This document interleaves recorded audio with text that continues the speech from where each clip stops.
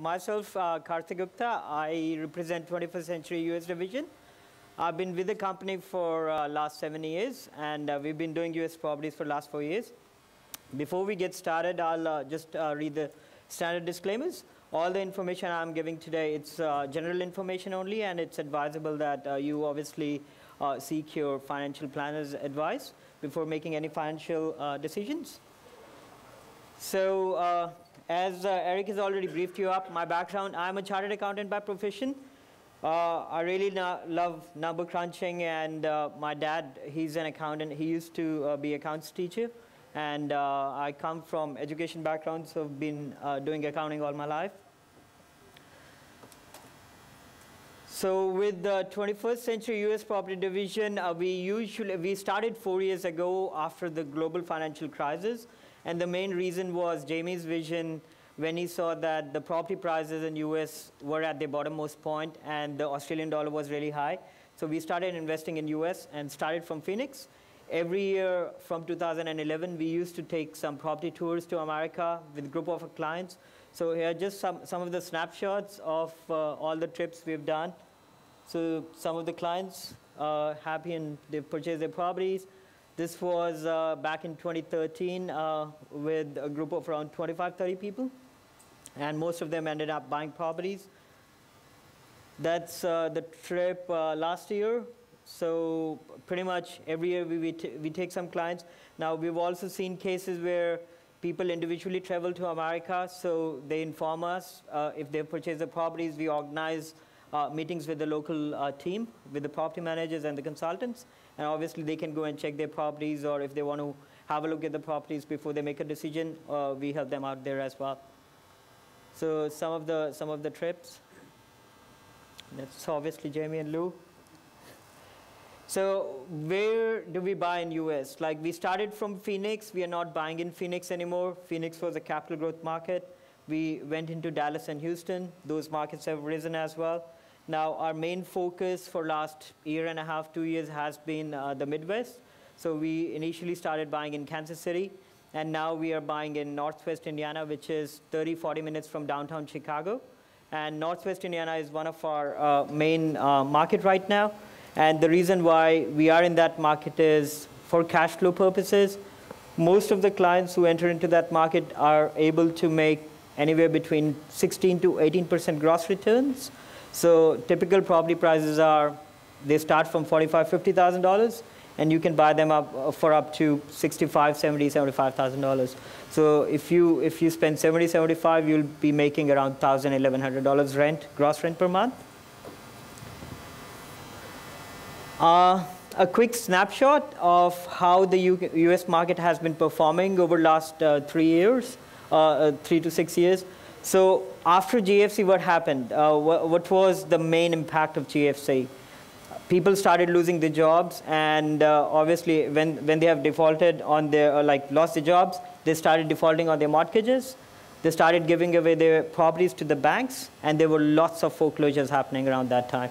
The US economy was distressed. People were not confident buying more properties, so which led to the record level of inventory. The US dollar was beaten down, and in comparison to Australian dollar, Aussie dollar was really strong. So that was the period of 2009 to 11. In that time, we've seen a lot of international investor activity.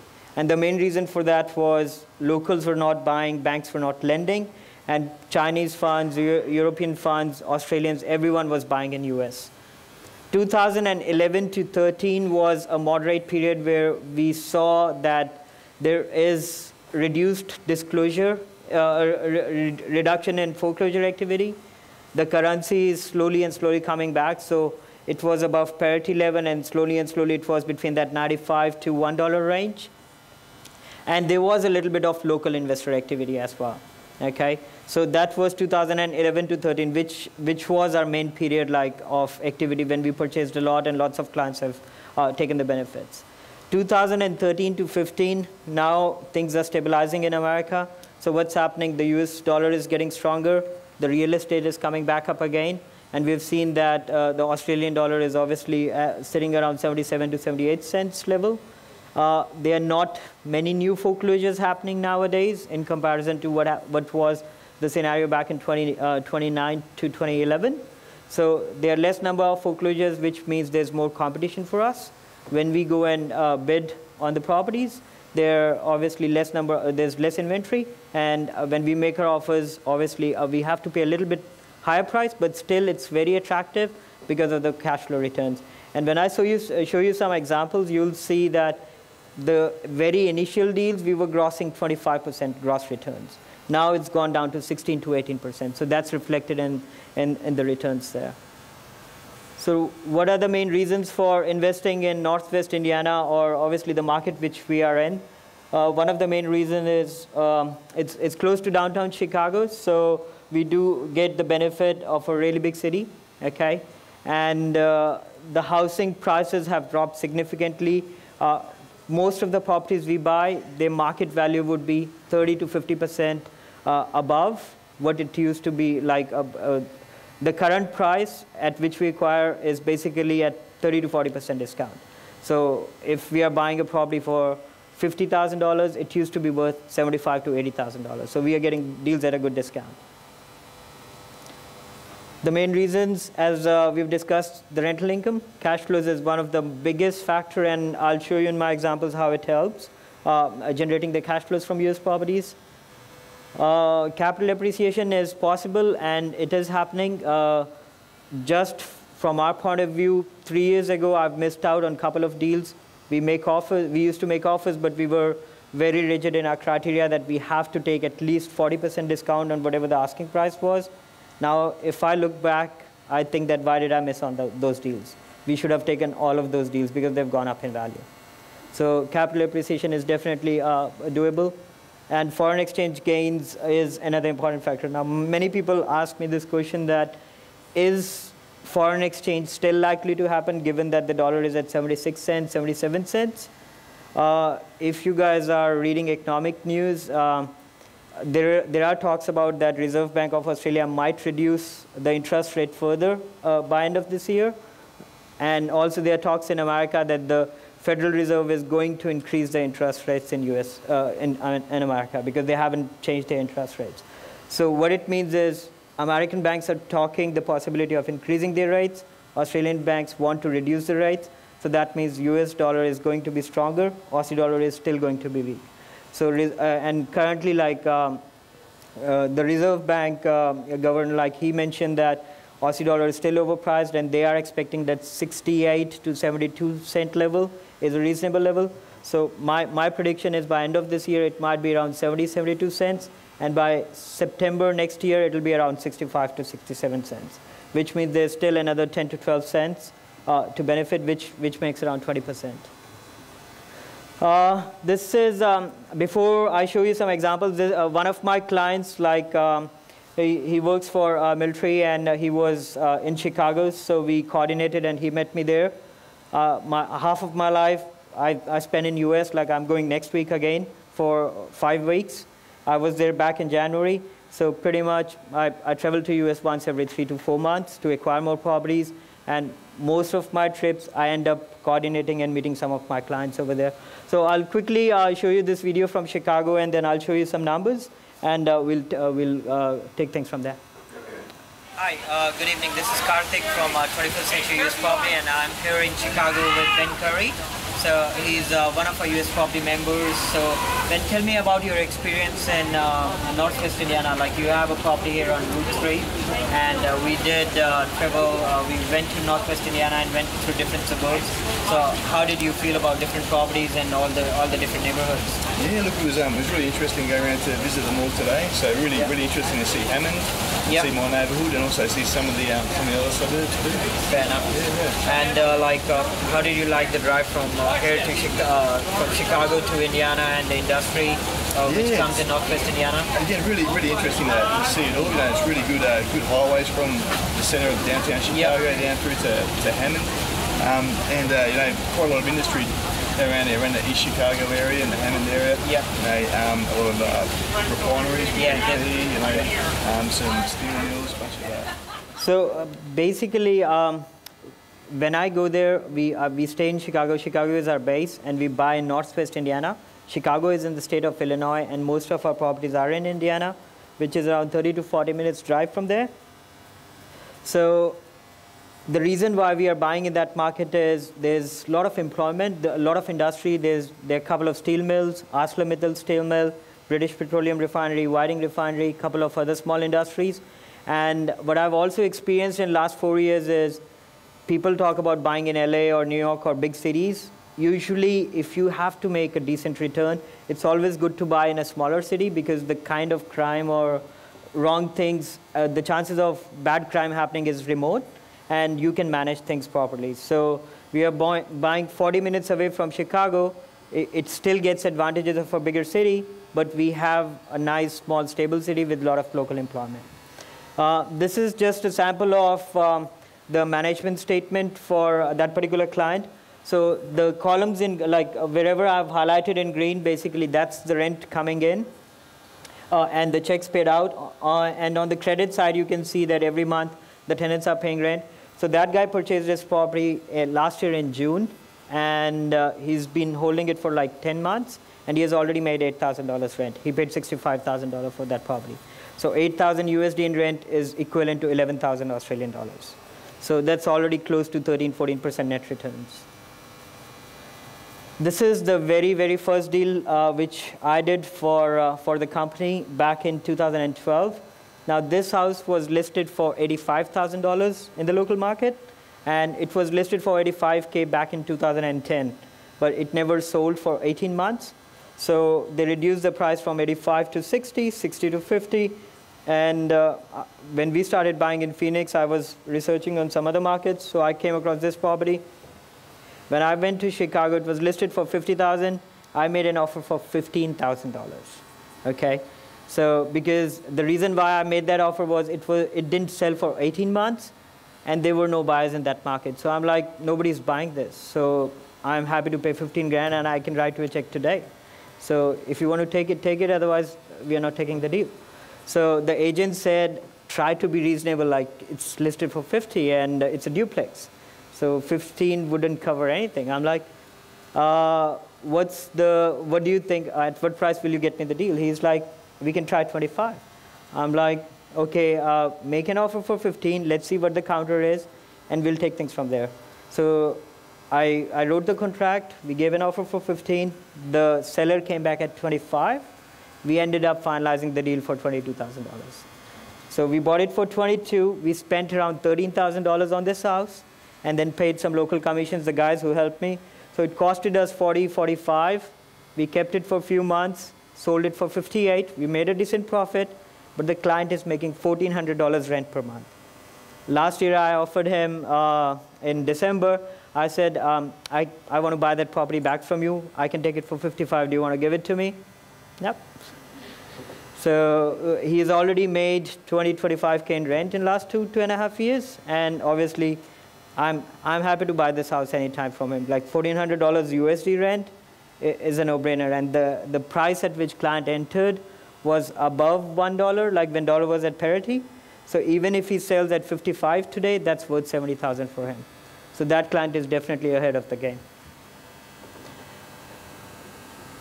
Any questions? Okay. So I'll give you a really good example on high cash flows, why this cash flow is really important for us, and how we can maximize and take advantages from that situation. How many of you in the audience have investment properties here and have equity in the houses? Okay, quite a few. So basically, let's say, for example, you've got a property worth $500,000 and your current loan is $160,000. So in this example, what I've done is,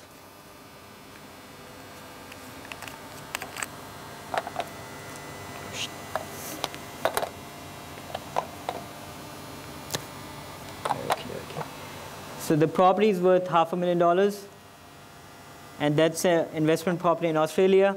The current equity is $160,000. So how much can we borrow if we have to maximize our borrowing capacity at 80%? We can borrow another $240,000 because that's going to make $400K. So to borrow this extra $240,000, what's the current rate of interest? Let's say it's 5% after everything. So 5% of $240,000 is $12,000 per annum, which is equals to $1,000 per month. I hope I'm not going too fast. Oops. Can I have the slide, please? Yep. So to borrow extra $240,000, anyone needs to make at least $1,000 per month to break even, correct? So with that $240,000, let's assume that we put all that money back into US properties. First thing what we'll have to do is we'll have to convert that money into US dollars to buy more houses. So 240 AUD will mean it's 185K USD. So keep aside, out of that 185, what I would do is I'll keep aside $12,000 for next 12 installments, because I don't know what can or cannot happen. So I'll just keep aside 12K so that I'm nice and good. I'll buy the first property, let's say for example $53,000, second property for 60, and the third property for 60. So that's the remainder $173,000. So if I borrow that 240K, convert it into USD, so that's 185,000 US dollars. Out of that, what I'll do is I'll keep aside $12,000 so that I don't have to worry for interest for next 12 months. And then I'll spend 53 plus 60 plus 60, so that's $173,000. Now when I'm doing this, what I'll be able to achieve is I'll have 3 properties in America, which will give me a total gross return of $29,100. What was my cost, per annum cost? It was only $12,000. Now, from this gross return, if you deduct all your expenses, because you have to pay property managers, you have to pay insurance, property taxes, and all those things. So even if you deduct that 30% in expenses, you'll be able to get net $20,370. What's your cost? $12,000. So how much extra money you can make? You can make extra $8,300, okay? And this $8,300 will be good enough to cover up the cost for the initial 160K you had on that property. So pretty much by withdrawing your equity, reinvesting into US properties and making those cash flows, you can pay off your extra loan, okay? So it's not costing you any money. And this is a typical scenario which most of my clients are doing. Capital appreciation. So capital appreciation, it happens mainly because of the way we negotiate the kind of deals we get. Now, because we have been buying there for the last 3 to 4 years, we have a lot of local contacts. Most of the banks, before they list properties with the local agents, they directly have an informal chat with them and say, do you have any investors who want to buy? And properties come to us first before they go on the listing sites. We also buy through estate sales. So whenever, like, yeah, if the property is with the lawyers who are liquidating the assets of a deceased estate, we get referrals to those kind of properties as well. And our main key for negotiation is we'll do a quick close and cash settlement. So sometimes, like properties are listed, we say we'll settle in 5 days, and it'll be a cash settlement. So we attach the proof of funds along with our offers, and we go really strong. Now, 4 years ago, it was amazing. Like I used to get 50. I just used to throw a number that, okay, let's just throw this number and let's see where they're sitting, and we'll buy. But now, if I make offers, ridiculous offers, or discount by more than 20%, they knock back my offers. They don't take me seriously. So we always have to obviously see the value in the deal. Most of the deals we are buying, we know that their market value is much stronger because we are buying from the banks. So it depends upon supply and demand. It depends upon how much inventory is available, and we accordingly negotiate from the parties over there. Foreign exchange fluctuations. This is another very important topic, and one of the main reasons why obviously a lot of the clients who have invested in the past have been successful. Now this was the situation between 2011 to 13. Okay, so back in 2011, dollar was sitting at 1.025. In 2013, it came down to 90 cents. So anyone who put their money back in 11, if they were buying 100,000 US dollars worth of properties, they were supposed to send only $97,561. back in 2013, obviously that 100K has automatically become $111,000 in Australian terms because of the foreign exchange fluctuations. Now, at today's, obviously, rates, the dollar is sitting at 77 cents. So if you have to buy a $100,000 property in America, you have to send around 129,000 Australian dollars. Okay? So if you see the difference between 2011 and 15, in 2011 you were sending only 97,500. Now you're sending $129,000. So that's a difference of 32,500, which is massive. Okay? Now, I personally think that dollar is still going to go down to 70 cents and then 65. Now, personally, I'll stop buying when it touches 70 cents because the chances of us making foreign exchange gains would be limited because there'll be only 3 to 5 cent buffer, and the chances of it going back up again is much higher. Okay, so right now it's still a time when it's trading between 77, 75 to 80 cent levels. Now, just to show you how the dollar looks like when it's at different points. So if it touches 70 cents, $1 is at 68 cents, we'll get extra 47%. Okay. Right now, when it's at $1 is at 78 cents or 77 cents, we are getting extra 30%. So obviously, by dollar sliding to by another 7 to 8 cents, we make extra 15 to 20%. So every single cent drop in a dollar is giving you extra 2 cents. Now, these are the fluctuation charts, currency fluctuation charts, as you can see. Now, the dollar used to be at these levels of 60 to 70 cent levels, but after GFC, when the US economy was in serious recession and they had major issues, and Australian economy was doing fairly well. So it did go above parity. Now it's sliding back down again. We expect that it's going to touch the bottom resistance level, and most of the economists feel the same. So most probably we have another year and a half to play with, and after 65 cents, it'll start catching up again. And it's kind of, obviously, it's a cyclic cycle. Any questions? Okay. Now, another example of, obviously, when we have Australian investment properties, what do? We usually invest in investment properties for negative gearing because Australia is well known for fast capital growth, and Australian properties are definitely not amazing for cash flows, like the kind of cash flows we make from US properties. It doesn't happen in Australia. So this is an example of typical Australian investment property where, let's say, an investment property is worth $500,000.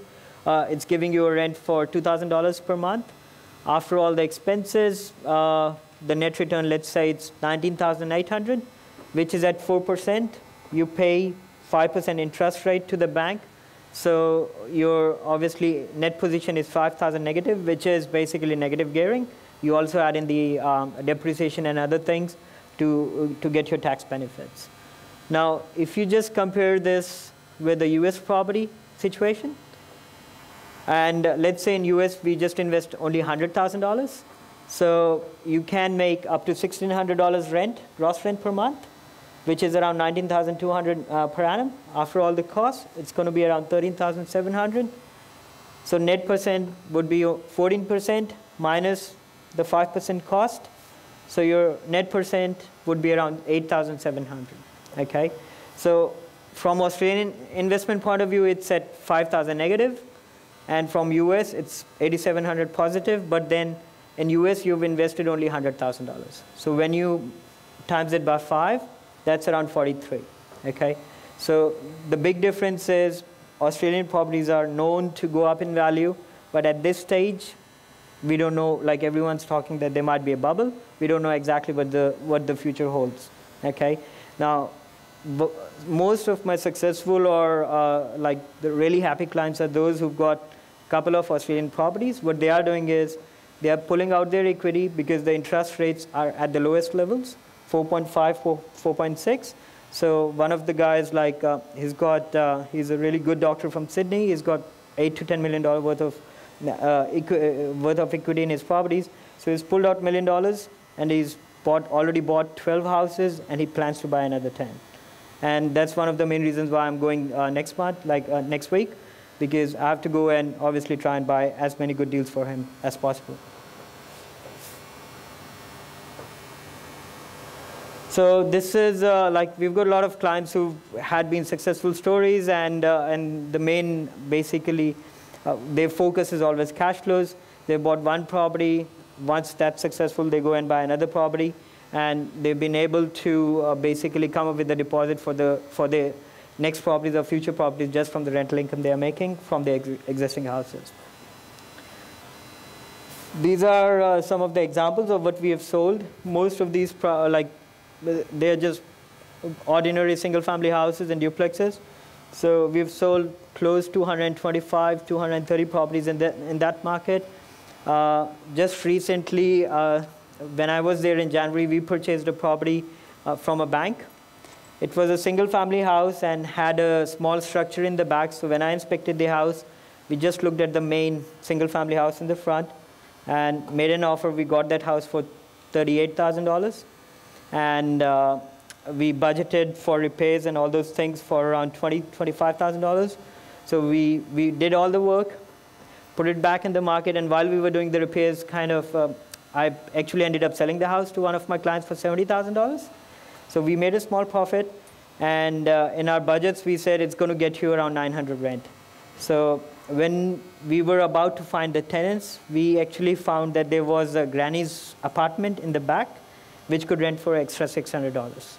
So our budget was $900, but that owner is now getting $1,500 rent. So I was like, shit, what did we do? Like, we could have sold that house for another 10 or 15, we could have marked it up by extra 10, 15 grand, because that's a good revenue.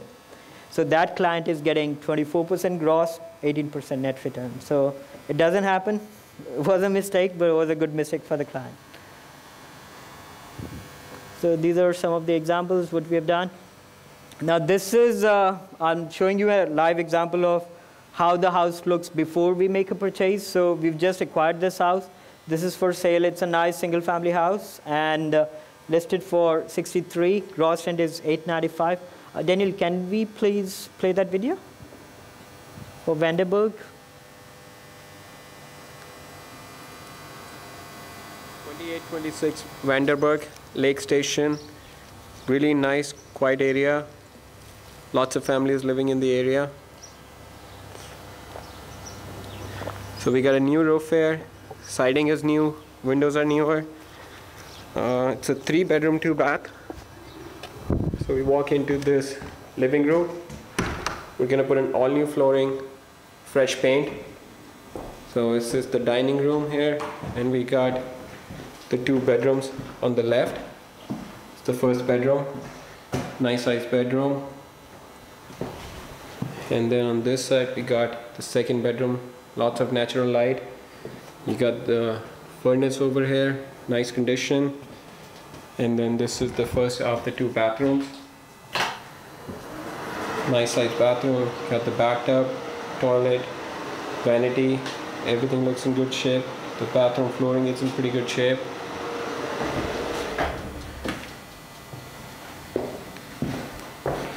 This is the kitchen right here. The kitchen cabinets are in good shape. The plumbing looks good. Plenty of counter space. Another small little eat-in area. And you got a washer and dryer. Both look to be in excellent condition. Kitchen flooring looks pretty good. And right off the kitchen over here we have the master bedroom. Nice size room, lots of natural light.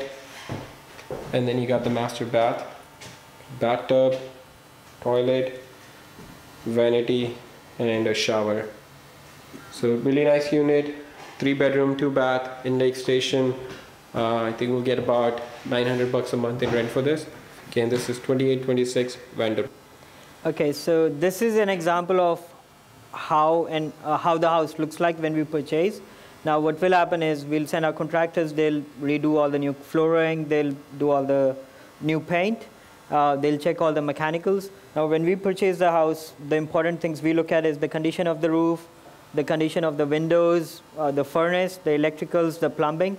because all those things are costly, and obviously they do cost a lot of money just in case there's a breakdown. And many of these houses have been vacant for a long time, so we need to make sure that all those things are in good working condition. So we've acquired this house. Now, within next 3 to 4 weeks, everything will be done.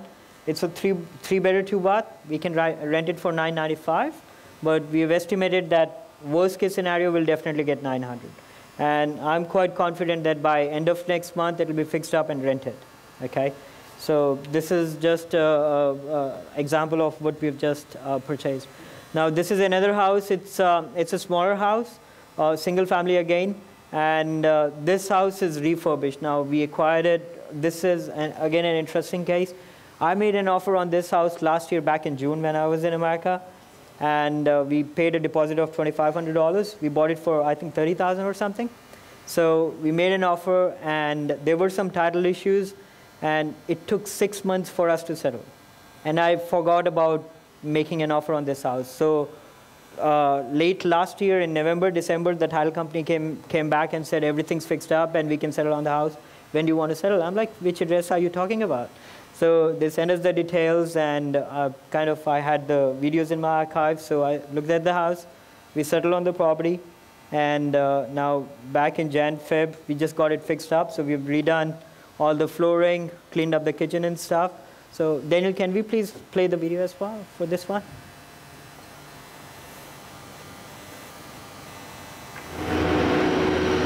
.3811 Parish in East Chicago. We have the city doing a lot of work on this Parish Avenue, which is going to be good for the long-term value of the house.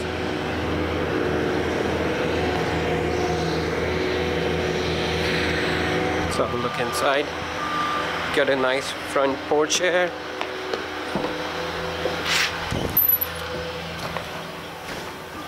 Got new flooring. Carpet is brand new. Walls are painted. Nice wood paneling. Gives it a really nice warm feeling. This is the first bedroom over here. Freshly painted. New flooring. Looks in great shape. All the windows are updated. And you got the second bedroom here. Really great shape. Painted flooring. It's really good. And then you got the bathroom. Vanity, toilet, flooring.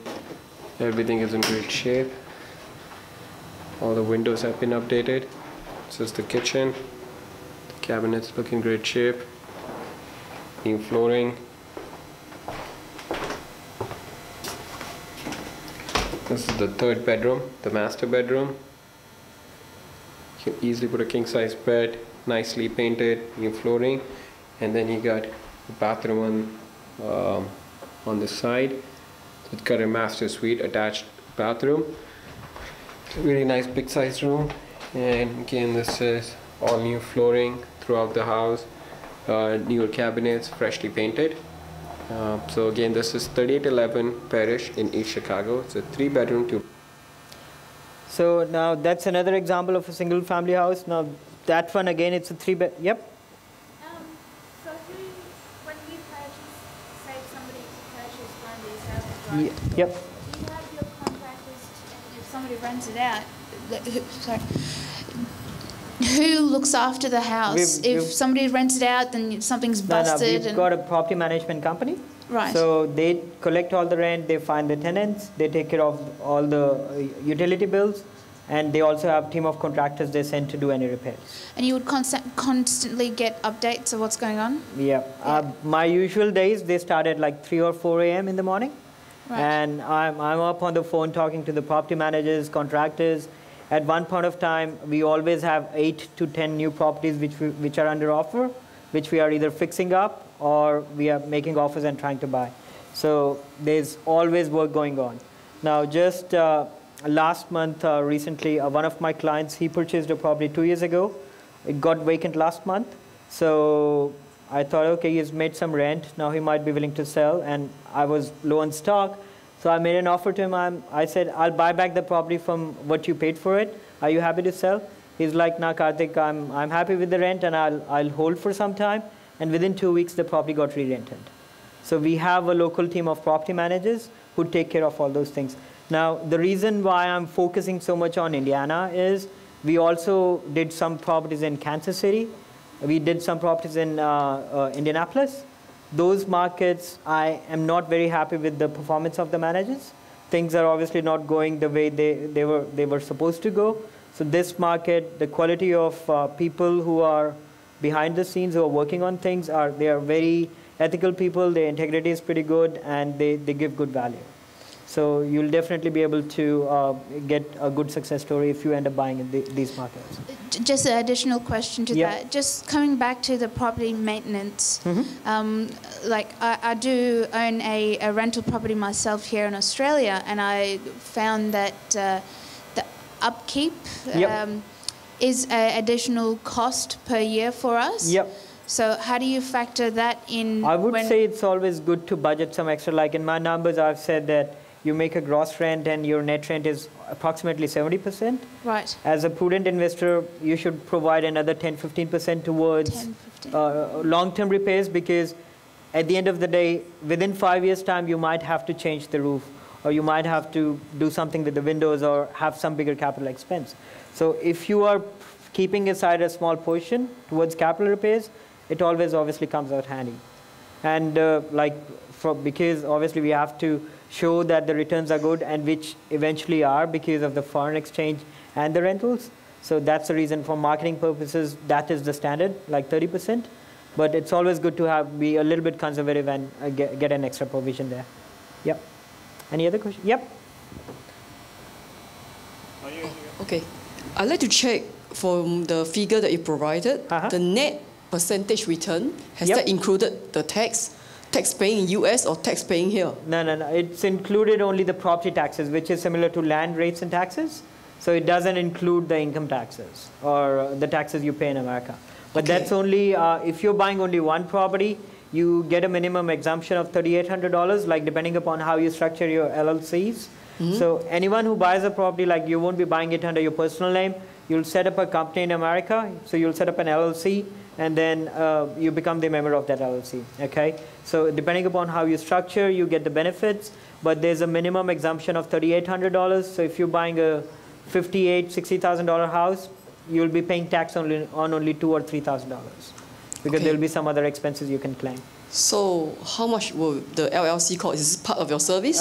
Yes. Normally now, to sell the properties, we sell a membership, US membership, like anyone would do. But Jamie and me, we were just having a chat about the drop in dollar.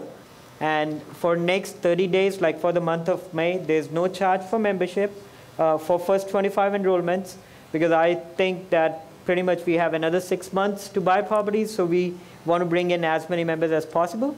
The setup of LLC would cost $1,000, and like we'll waive off the $5,000 membership fee. Okay. The last thing. Since 21st Century Education seems to have a big portfolio of customers, clients, and affiliated partners, is it possible that we get US dollars loan? Because I believe the loans interest rate are very low there. I can get 3.99 for you, but it's still not as good as US interest rate, isn't it? The only reason why we can get properties at a discount is we bring money up front. So borrowing in America is not possible, but still in Australia, the rate of interest is pretty low. So if you've got an investment property, you can easily borrow at 4.5%. I can give you 3.99. Yeah. Thank you. Thanks. If you have money, I'll borrow $1 million. We can do a deal right now. Yeah, the deal is on. Yeah. Thank you. There was a question over there. Yeah. So there hasn't been any problem finding tenants or anything like that? There are issues, but then that problem stays to us. Like, you won't be bothered. Sometimes there can be a vacancy period. Normally, if you buy a new property, we'll give you a rental warranty where we give you a property with a tenant in place. Now, sometimes the tenant's financial condition might change. He might skip on rent. He might obviously slow down in making rental payments. So the property managers track all those things and keep you updated. If there's an issue, we obviously resolve that situation amicably, and we try and obviously bring a new tenant. On an average, I would say right now in Indiana market, we have got around 145 rental units, and the vacant units are around 20, 25, And out of those 25, 15 units are those where we don't even have access to the properties. Like the work is being done. So the vacancies are only 8 or 10 units out of 145. So how long? Like, I would say 1 month to 4 weeks is a good period to find a new tenant, Yeah, okay. if your property is nicely presented. Has it been a few that longer than that, or like what sort of? Yeah, there have been like properties which are rented within 5 days. Yeah. Like as I gave you an example, a property got vacant early this month, and within 2 weeks it was re-rented. Yeah. There have been cases where things have been dragged for 4 months or 6 months. Oh, yeah. Now, if that's the situation, we just don't leave the client.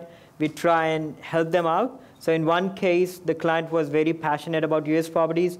She lost 6 months rent. She said, Karthik, I want to buy another property, but obviously I'm not confident the way things are going. So I discounted the price of the new property by the rent she has lost. So I gave her a discount. Now she's got 2 properties and both of them are rented. Yeah, cool. I'm Thanks good in making deals, so yeah. There was one more. Yep. Just last question. So I'm currently on a high income, in the high income bracket for my tax. Yep. So obviously I don't want extra income because I'm going to pay 48 cents on the dollar Yep. on that. What capital growth rates are they predicting for the states? Did you mention before they were going down, or? No, the property prices are going up because, and I would say within next 12 to 24 months, a lot of locals will start buying, and that's the time where international investors will start selling. And when the banks in US start lending, obviously there's more local activity and the prices will go up. But in your kind of scenario, what we should do is, if you are interested in buying a property, like some of them are in kind of cash flow areas where there might not be a massive growth potential, but there are some small neighborhoods which have a massive growth potential. So you should go for higher end properties and spend $80,000, $90,000 for a house. Go for a good quality house which can go up in value. And then also you can structure your LLCs in a different way to try and minimize the tax, depending upon obviously what kind of family structure you have, and like you can easily structure that. Yeah, righto. Thank you. All right, I think that's up for today. So I'll be out there so we can have consults, and I would love to catch up.